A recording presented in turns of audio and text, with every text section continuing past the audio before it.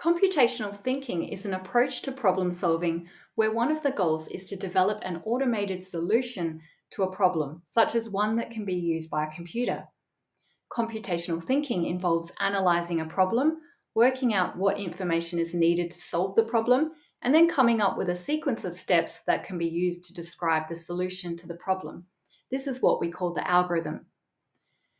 It draws upon principles and methods used in computer science, but it is a mindset that can be applied to different projects and everyday situations, such as planning a celebration, making a recipe, or teaching someone how to ride a bicycle.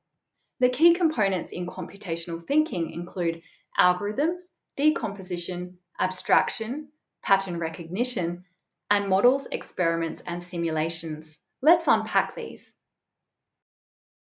Algorithms are step-by-step instructions to solve a problem.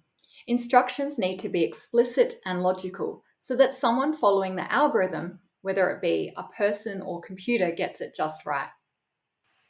We use algorithms every day to help us solve problems, but we don't usually think of the individual steps involved.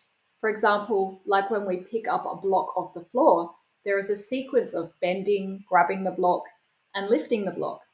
We don't usually have to spell that out to ourselves or to someone else in such detail. However, if we're developing a robot to clean our house, we'll need to do that. There are some cases, though, where we do carefully identify each step, like when someone is learning how to tie their shoelaces or tie a tie. You can think of an algorithm as being very similar to a recipe. A recipe involves a list of ingredients and the different steps you need to undertake to prepare and cook your food. Decisions are a fundamental concept of computational thinking and are used in algorithms to change our actions based upon the value of data. For example, if someone has a food allergy, we will adapt a recipe. Similarly, if it's raining before we go outside, we might decide to put on boots and perhaps a raincoat. Or the idea that an elevator will only stop on a specific floor if that floor button has been pressed. Algorithms need to be explicit and logical. We could use methods such as flowcharts and pseudocode for testing early ideas for algorithms and to help us find errors, or what we call bugs, in our algorithms. Computer programs are built to solve a specific problem or meet a specific need. So designing an algorithm usually starts with a problem that needs to be solved. Sometimes problems that we are trying to solve can become complex, and this is where decomposition can help. Decomposition involves breaking down a big problem into smaller, more manageable pieces. This is not unfamiliar to us. Decomposition can be a useful skill when planning a new garden or when writing a story. A decomposition process might look something like this. Firstly, we identify the main problem. We list the main components, functions, or tasks. We then list the subcomponents for each, and then we devise a plan or a process to address each task. This is our algorithm. Using mind maps, checklists, or graphic organizers can be really helpful at this stage to identify all of the components and to organize your tasks. Abstraction is the process of reducing the complexity of an idea or a concept by filtering out unnecessary information. Abstraction is like zooming out on a map to get a better understanding of the big picture. When coming up with digital solutions, we can use abstraction to figure out what data is actually needed to solve a problem and what data is included that isn't needed. As an example, if we have a problem of building a robot to sort a group of blocks by color, the data that we need in this case is the color of the blocks. We can see the sequence of steps, picking up a block, identifying its colors, and then working out which pile of the already sorted box it belongs to.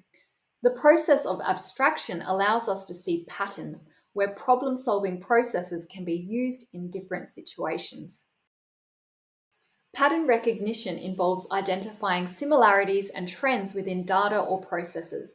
It's like spotting the recurring beats in your favorite song. Patterns can help us solve problems.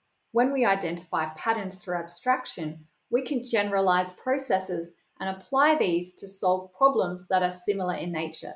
An example of this is that we know narratives like fairy tales share characteristics and generally follow a similar structure. Knowing this means we can follow similar narrative structures to construct new stories with different meanings. Generalization is the ability to recognize and explain patterns and to see where an idea you've come up with can be applied to new situations.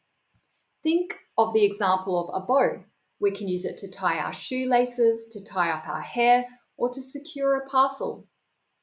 In digital technologies, you can use a combination of abstraction and generalization to recognize the same block of code can be reused for another situation. For example, some code for keeping track of the score in a game could be used again in a completely different game. Identifying repeating patterns can also help make work faster and helps keep our algorithms neat and tidy. Instead of repeating the same line of code 5 times, by recognizing this as a pattern, we can use a special trick we call repetition or iteration with something like a loop or repeat block to tell the computer to do the same thing over and over again without having to write it out each time. In computing, we can create models, experiments, and simulations to test information and represent processes, including to share them with others. Think of a recipe as a model for cooking a dish, and an experiment as testing out new variations in the use of ingredients. Playing a video game is like immersing yourself in a simulated world.